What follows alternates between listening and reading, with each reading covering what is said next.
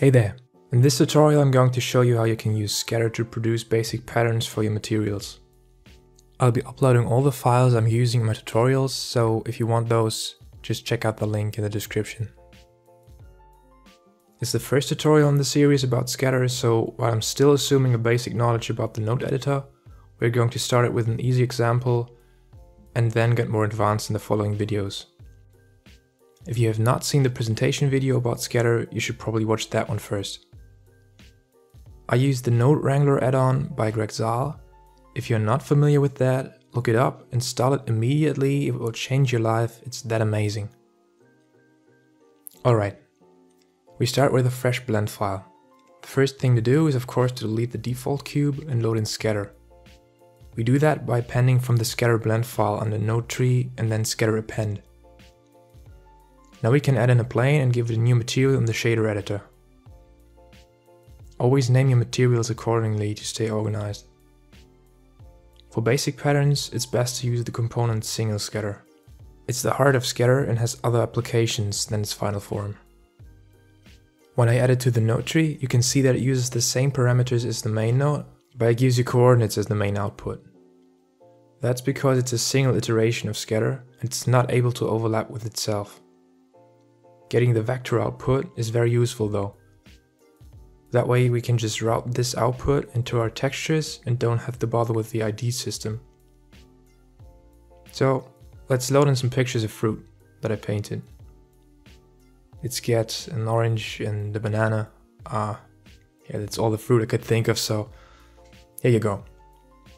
Now, we could just use the grid that SCATTr gives us, but let's go with a pattern more fun.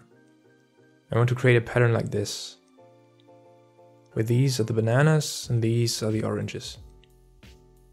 Okay, how do we achieve that? We have to get a second instance of SCATTr and offset the coordinates like this. We can just duplicate the node with Shift D and label both so we don't get confused later. Also, we want both to have the same division, so let's add a value input and plug it into both their divisions. Let's take a look at that.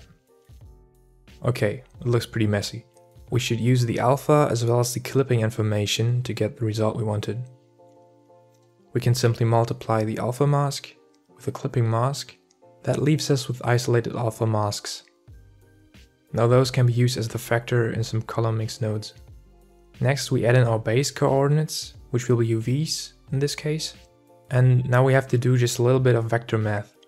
If you haven't faced the concept of vectors in Blender yet, here's how UVs work. Vectors in Blender are represented by the colors red, green and blue accordingly to the components X, Y, Z, in that order. When we look at the UV map, we can see that the values of red and green increase along the axes from 0 to 1.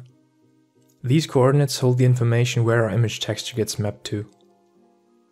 Now, in order to shift the point of 0 to the center, we have to subtract 0.5 on the x and also 0.5 on the y-axis.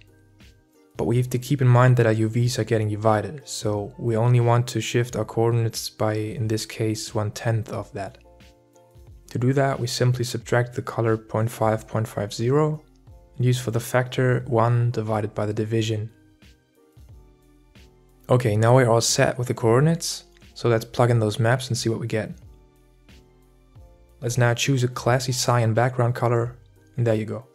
As a final touch, let's add a little bit of random rotation. As you can see, as I increase it, the average of the random rotation also changes.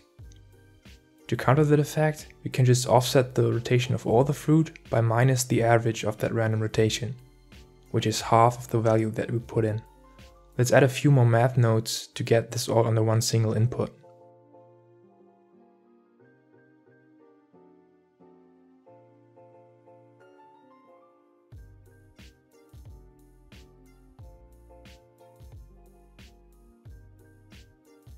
We should also adjust the size of our individual fruit. Perfect. Now we have a beautiful fruit pattern that we can slap onto ties, cars, fingernails, eyeballs. The possibilities are endless, frankly. Okay, that was the first tutorial in the series. Please do feel free to go completely crazy on the patterns you create, and yeah, I guess I'll see you in the next video. Bye.